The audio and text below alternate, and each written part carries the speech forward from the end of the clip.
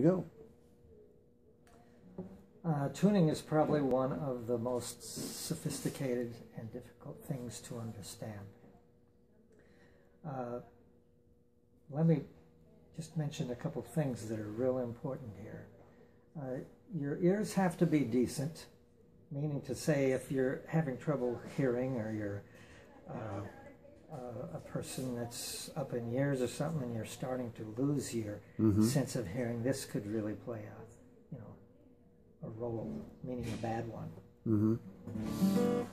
But the first thing to understand very basically is a lot of people think when they first start to play that they should have this automatic sense of hearing what's in tune and what's out of tune.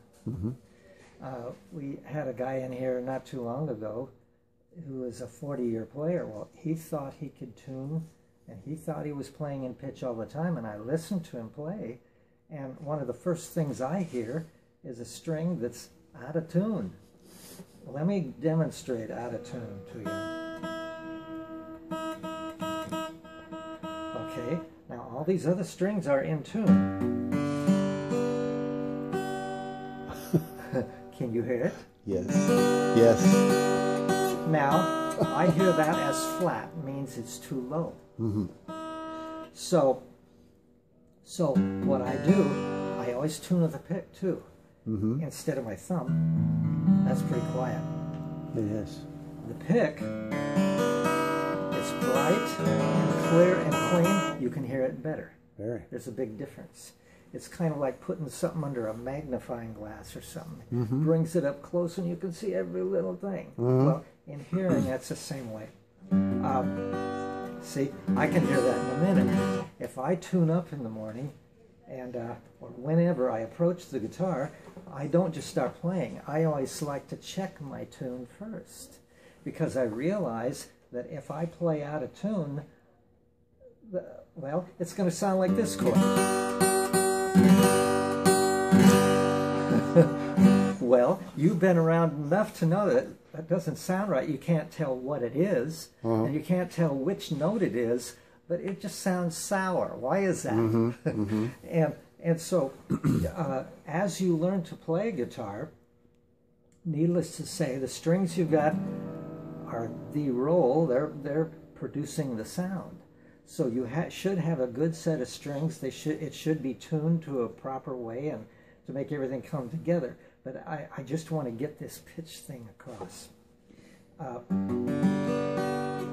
I have to listen. I've played the G chord, which you can play this way or this way. It's just finger different. Yeah. Okay, but I go over each individual note, and I listen close, and I say, that one note, that one sounds really out. Now, is that too high, or is it too low? And the words we use is it flat or is it sharp? Flat meaning it's too low, sharp meaning it's too high. Okay, we want it right where it's supposed to be, in tune. So we have to establish what that is. That's the reason why we sell a lot of these pieces here. Very basically, this has what we call a transducer in it, and it's a little thing about the size of a toothpick underneath this thing called the saddle. Okay. And it's sandwiched in between this.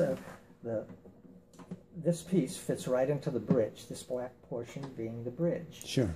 And the saddle fits into that, but with a transducer, there's a little thin toothpick type thing. It's kind of black color, the size of a toothpick, and it fits underneath this and is squished down in between the bridge, which is this portion, and the saddle, which is this portion.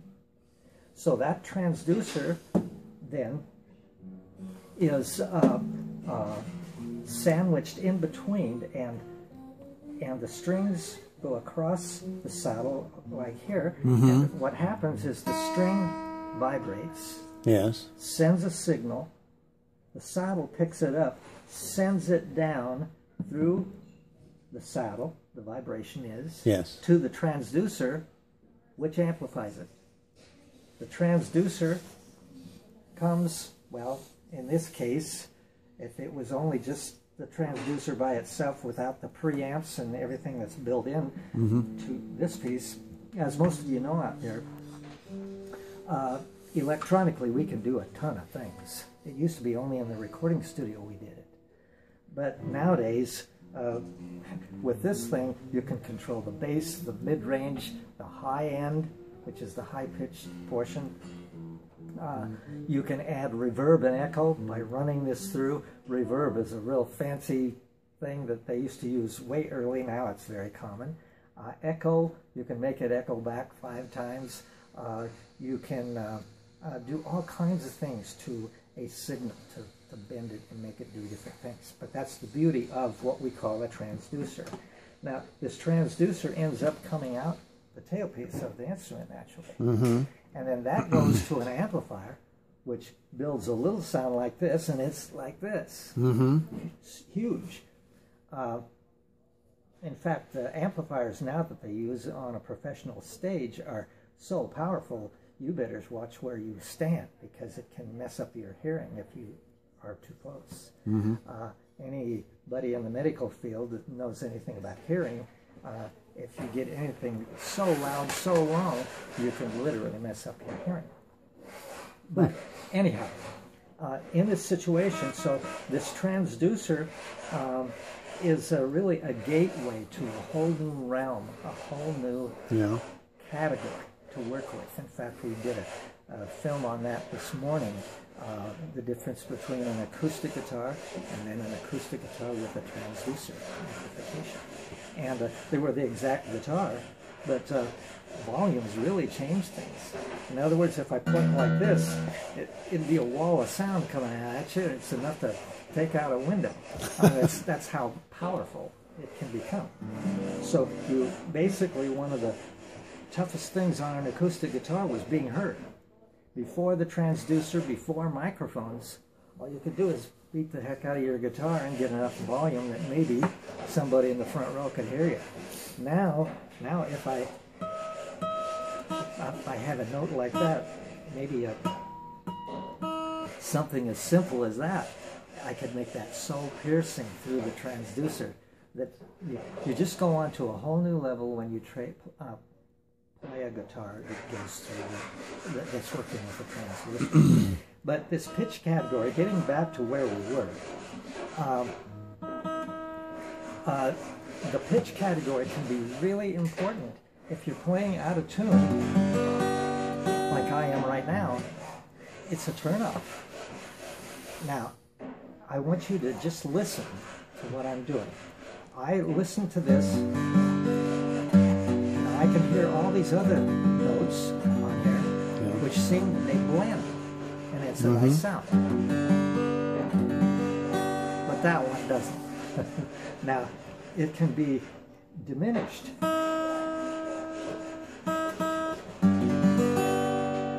Just a little bit. Now, I've determined this as flat, meaning it's too low. Right. Now, I've got that memorized. I know where it's supposed to be. That's where it's supposed to be. And you're saying, I didn't hear much difference. But one's in tune and one's out of tune. Okay. Can you hear a difference? Oh, yes. Now, it's still a little flat.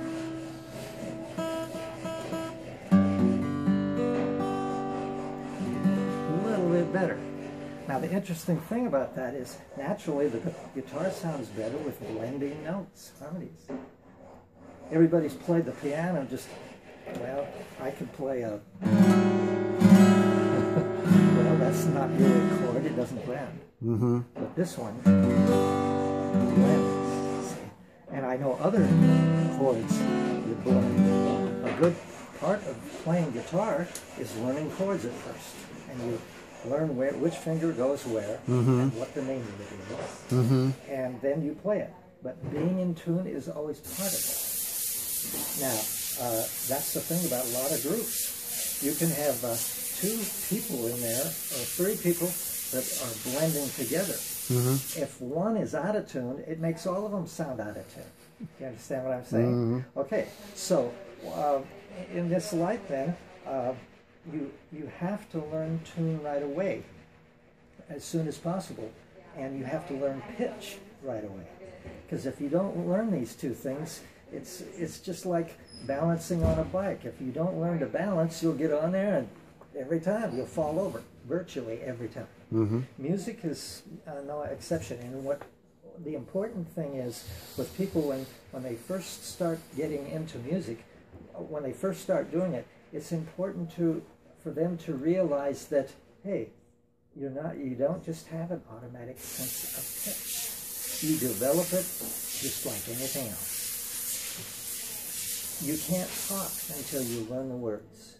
You have to learn the word, how it's pronounced, how it goes into a sentence, and all of the above to be able to do something like I'm doing here. You have to understand me in order to get something from this subject. Okay. So what we do very basically, I always start a student out with a guitar, first of all, that comes in tune. Some of them won't even come in tune. People don't realize that. They have such strings that the string is a wavering pitch all the time. And it's old. It's very much like a car tire. A car tire, when it's new, it's perfectly balanced. And at 80, 90 miles an hour, it'll spin evenly. But let's take an old tire and spin it at 80, 90 miles an hour. The thing, centrifugal force, which is a force that is on that tire, when it spins fast enough, it will just fly apart. Now, the new tire, perfectly balanced, will just spin. And it'll spin at, a tremendous rate before it blows out. Mm-hmm. Tires are speed rated, so you know how fast you can go before the thing literally disintegrates on you. It's a value if you're driving a car on a highway. Okay. So in this thing, situation with string, it fans. In other words, when I strike this, you can see it more on a bass note. Look at this string here. It looks kind of blurry when you look at it real close when I strike it. Mm-hmm. Okay. So what that's doing is it's fanning out, but in the process, it's producing a sound. Mm-hmm. And a string that is dirty and grubby, that's been your hand perspire and so forth, it gets dirty, and the oil from your hand literally starts to show on a string. It rusts and it decays like any metal might. You can see it. And as the dirt gets distributed, which it would if you apply, mm-hmm. that it's like a tire again. The tire wears, and it wears pretty soon. The tire wears unevenly, depending on the turns you make and how much you brake and how you brake and everything. So if that wheel is sliding, well, it's wearing the rubber off of that, and it's changing the distribution of rubber on that tire. So at higher speeds, sometimes that weight variation is going to cause problems. It's going to cause the wheel to do what we call shimmy and shake at a higher speed. So a string does the same thing. Now, as guitar luthiers, when we build a guitar, needless to say, we have to know all about these little things. And I always stress you have to be a musician first before you can be a luthier, because the luthier is built out of the things that you learn from a musician. As a musician, you learn to know what you need. I need a string that's quality, that's built quality. I need it clean. I want a particular tone off of it. Some strings sound different. We have a nylon string and a steel string. Those are two different materials completely, and they produce a different tone. A nylon string, many times used in big orchestras, is considered a classical guitar. And they're strung a lot like this is. Well, for the most part, they attach them differently and everything, but the tone initially is different. A nylon strung guitar tends to have a mellower, softer sound. Steel strings are sharp and shrill, or they can be. Mm-hmm. And so in this situation, when that string starts to get old, and as we wear it, you say, well, why do you change strings on your guitar? I like to change strings. Oh, gee, a lot of people will go through 2 years or 3 years before they change. If I'm going to do a recording session that's important, that I have a good sound and a good tune, I like the first hour and a half off of those strings. Longer, the string, as it deteriorates, and as the oils of your hand get into the string, they throw the balance of the string. So when you strike it and it fans out, a clean string will fan out and go back in and die. A dirty string will fan out and it will wobble. And as it wobbles, again, we're putting this under a microscope, looking at it and dealing with it, it starts to waver in pitch. Now, what is pitch? Pitch is high or low. Now, a string has pitch and it has a tone. A tone deciphering what kind of sound is it. The pitch deciphering whether it's high or low. Question so far? Okay. Okay. In this situation, we learn that string. Now, you don't hear a waver in it. A waver would be going like this. Mm-hmm. And if we're wavering our pitch, that means that pitch is not consistent. It keeps changing. A string that is wavering cannot be tuned. It's impossible to tune it because 1 millisecond it's at one pitch and the next millisecond it's at another pitch. So you can see where this really gets involved.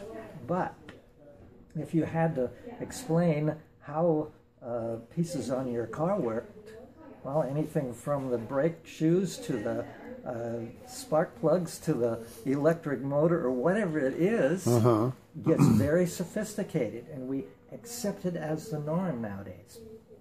But we all know that automobile is a product of a lot of research of many years.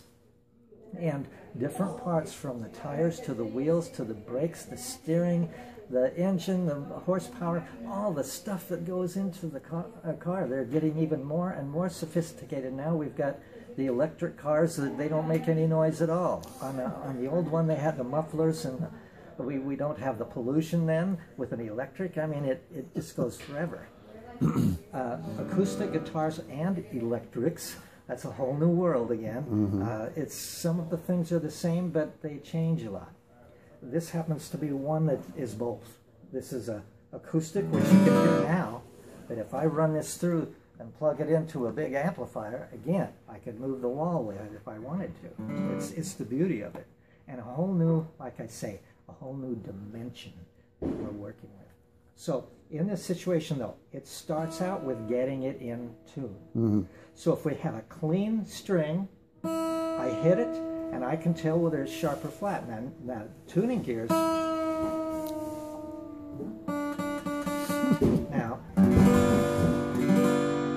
I've got that down far enough. It's actually a 7th chord. I've got it so far out of tune. But if I put it back in tune,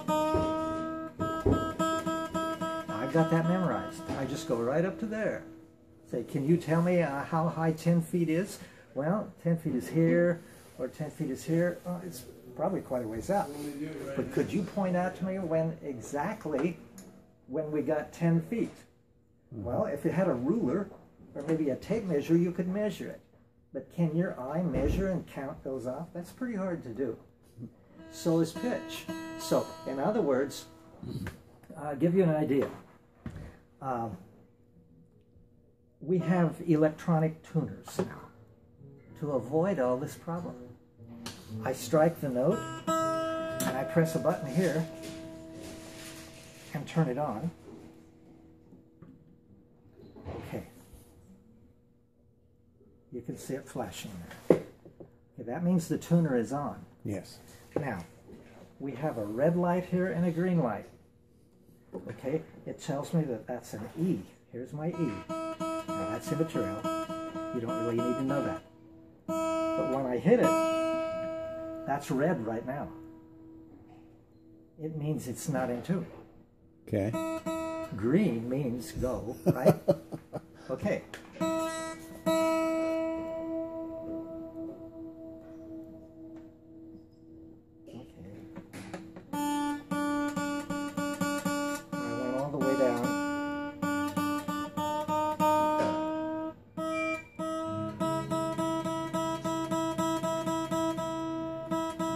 Very basically, to explain it in a way that is easiest for you, the novice, to understand, is red is out of tune, and you keep going up and down until you find green, and it'll show up green. So that means it's in tune. You don't have to hear anything. That's beautiful. I wish I would have had that many years ago. I had a pitch pipe, and I'd blow the pitch pipe, and I'd say, well, the pitch sounds like a, well, I had it here. I can't demonstrate right now. But you blow the pitch on the pitch pipe, and you match your string to it. Is it flat from that, or is it sharp? And you keep tuning and tuning until you hear it matches. Okay, now this is an E. The second one is a B, or whatever you want to call it. We identify the name. Now I want to tune B, and we go with the red thing. Again, is it red or is it green? And you go through each individual string like that until you get everything in tune. Then when you play a chord, everything's in tune.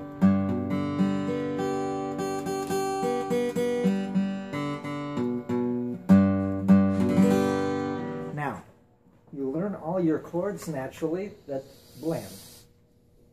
That doesn't blend. There's no such thing as a blend. It's noise. So you do the same thing on a piano. If you just put your hand down, you don't know what the notes are, and it just comes out. It's not really in tune or anything. It's just a bunch of noise. But if you know exactly where those...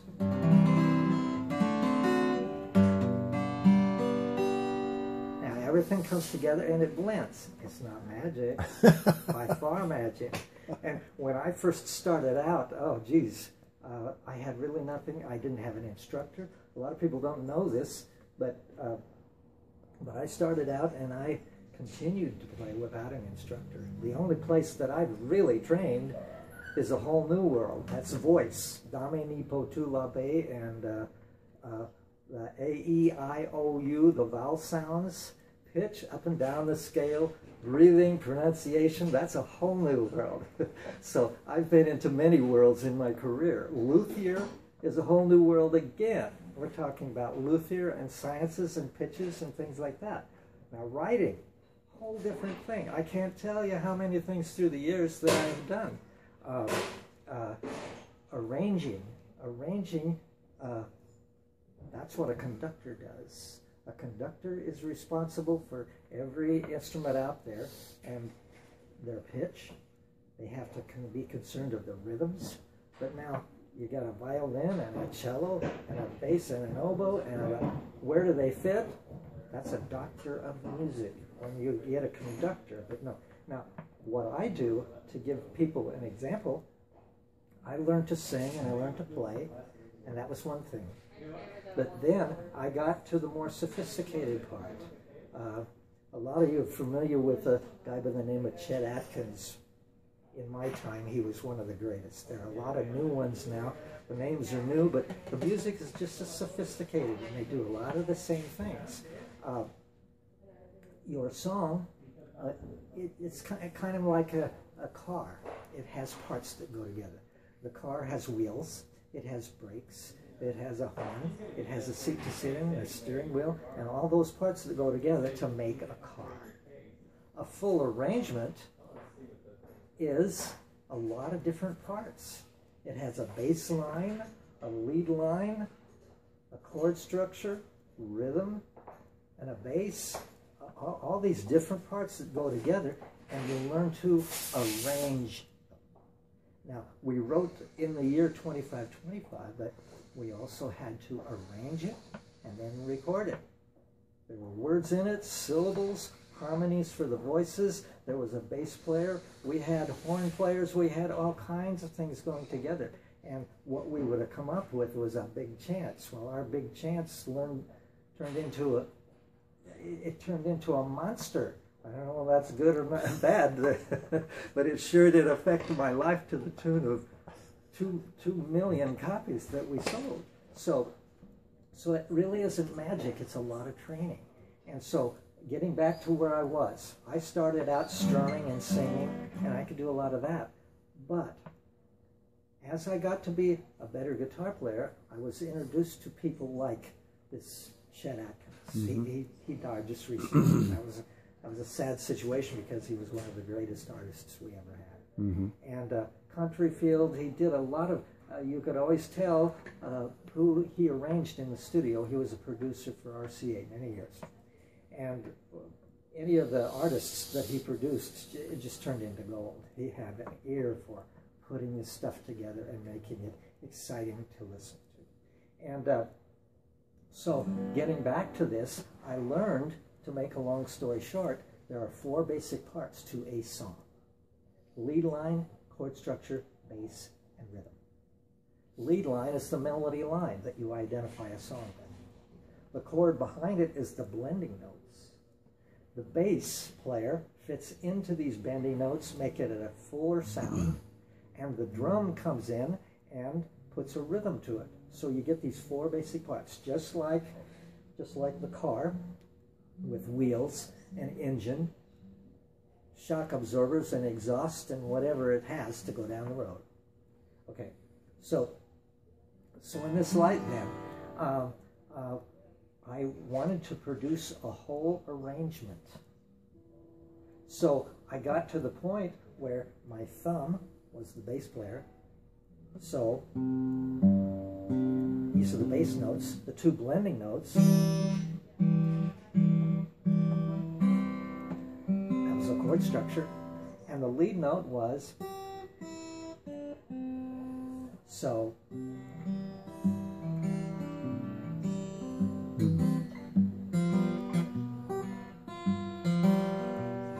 Everything is there.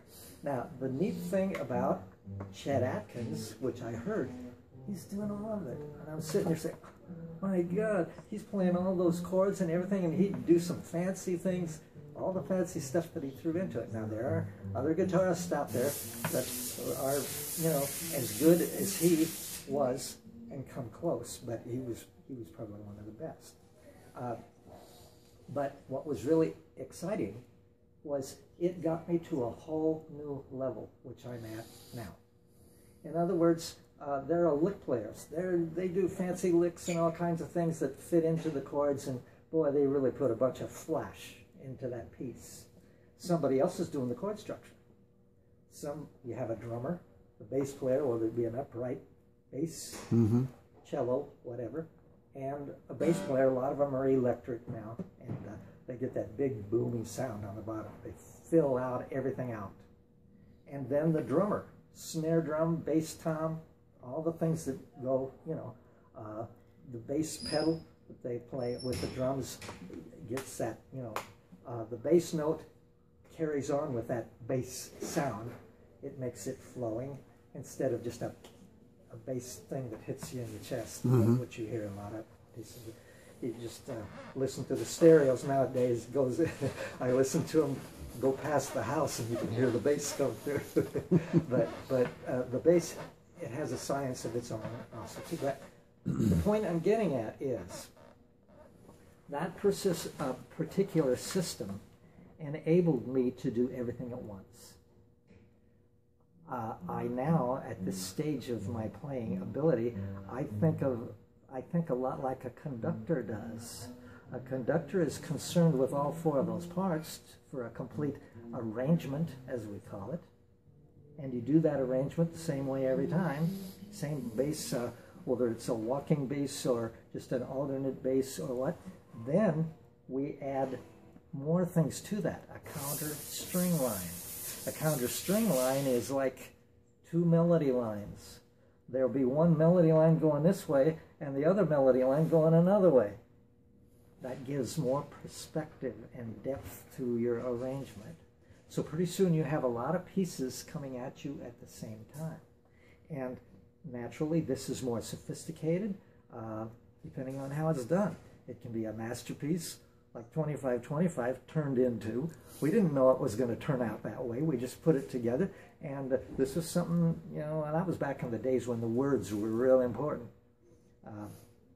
In the year 2525, if man is still alive, it presented a very scary picture to a lot of people. Mm-hmm. I have so many people walk up to me and say, "Oh, that was so many years ago, but you scared the living Jesus out of me." but you can see why, because we had lyrics in it that made it interesting. We had counter string lines, we had a rhythm, we had guitar, bass, drums, all those parts to make it interesting, and then we added the words, which is a bit of magic in itself. I've thought of Evans many times. That was back in the days of way back when, 30 years ago, and yeah, you got high on drugs one day and put a bunch of words together, and this is what it came out. But sometimes you feel around with music and you discover all kinds of things out there. Mm-hmm. And whether they be rhythms, harmonies, or whatever. And this playing full arrangements enabled me to think like a conductor. And naturally the system, I had it figured out so I could keep this thumb going. I had enough fingers to go around to play those parts. My lead line is always this finger when I play. Mm-hmm. Blending notes were these other two fingers, and the bass player is down here. So in that way, I could do everything at once. I could change it. I could change the rhythms. I could do all sorts of things. So what was really exciting to me is the fact, excuse me, that I could do it all at once, all by myself. I can think of many times playing in nightclubs. And I started out, well, I do a finger style, which I could get the alternate bass notes and stuff in. Mm-hmm. But then I got to the point where I could back my voice very well while I was doing this. Now, needless to say, this is expanding, doing more and more things at once. I could vary the phrasing. Now, the phrasing is the way we use a melody line time-wise. And that can vary and put color to it too. Different harmonies and things like this. So the thing that I really liked about the system is I could do so many things at once, enabling me to think like a conductor and produce what a conductor does. A full arrangement with all this color coming out. So then naturally expanding my repertoire, different kinds of music. Well, are you going to play country? You're going to play jazz or folk or rock. They're all different kinds of personalities that you can go after. And the new groups and entertainers nowadays, it just keeps evolving and evolving. And in the days of Presley, oh geez, you know, that was a whole new world then than it is now. And he did things naturally, just like anything else on stage. People don't realize it, but that entertainer gets on stage